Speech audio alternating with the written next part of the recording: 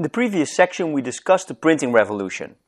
Shortly after the innovations by Gutenberg, millions and later billions of printed copies spread out through Europe.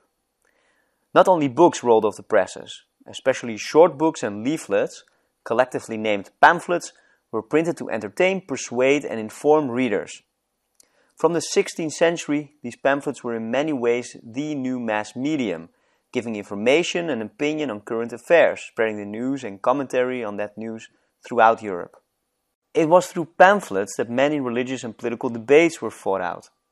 It was pamphlets that informed multitudes about great military victories and defeats, about the gossip that surrounded the European royal houses. Pamphlets had many styles. They could be serious or very funny. They were written for the learned and those who could hardly read, and everyone in between.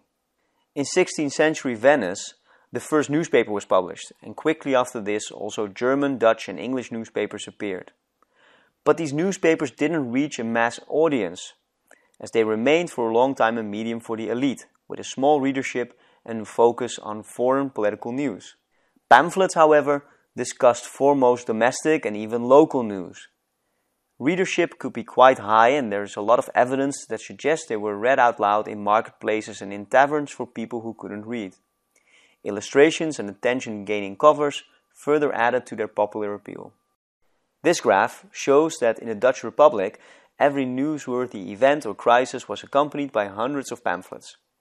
The first peaks are important moments in the 80 Years' War, in which the Dutch won their independence from Spain. Later, we see that hundreds of pamphlets were published when the Republic was attacked from three sides, by France, Münster and Cologne at the same time in 1672. A hateful pamphlet campaign put the blame at the feet of two leading politicians, which led to their deaths at a public lynching. Historical evidence suggests that political enemies of these politicians were actually behind the smear campaign that led to their deaths.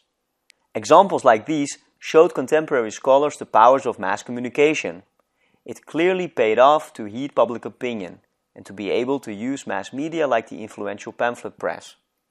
Scholars like Niccolò Machiavelli approached the topic of mass communication from this political power angle, using elements from antiquity and combining these with new ideas. This approach was the starting point of a truly modern communication science. We'll look at how that evolved in the next and final section of this week.